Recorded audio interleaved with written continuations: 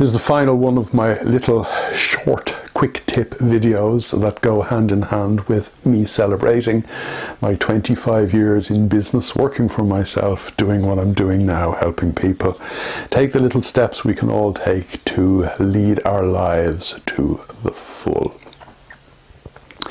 Now there's a special offer that goes with this, 50% off for lifetime access to my online program, The Psychology of Success. You'll get details somewhere or other on this page here. But I want to give you a quick tip for today. The quick tip that can be put into practice straight away after this video and a couple of other times during the course of the day is to stop. Stop everything you are doing and stop thinking. Now, I'm not telling you to stop thinking, because that in many ways is a non-action. I can't say to myself, I'm going to stop thinking, but you can do something that will enable you to stop thinking. And that could be taking a few moments just to close your eyes and breathe in and out.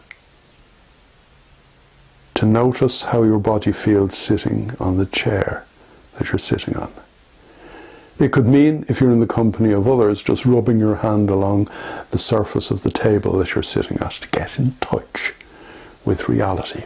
We have 5 senses and we need to use them to experience the here and now, which is a world away from the way in which normal people, using their minds normally, experience a world that is fogged up and defined by repetitive, ruminative, pre-programmed thoughts that spin through the normal mind at a rate of 70,000 thoughts a day.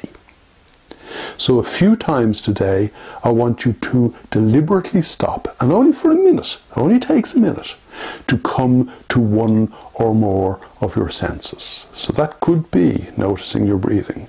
It could be noticing the weight of your body on the seat of the chair. It could be noticing the way it feels when you intertwine your fingers. It could be smelling the mug of coffee in your hand, swilling around the mouthful of wine in your mouth, tasting the food in your mouth, smelling the fresh air, or smelling the fumes of the traffic, rubbing your tongue along your teeth and tasting the taste that is inevitably in your mouth.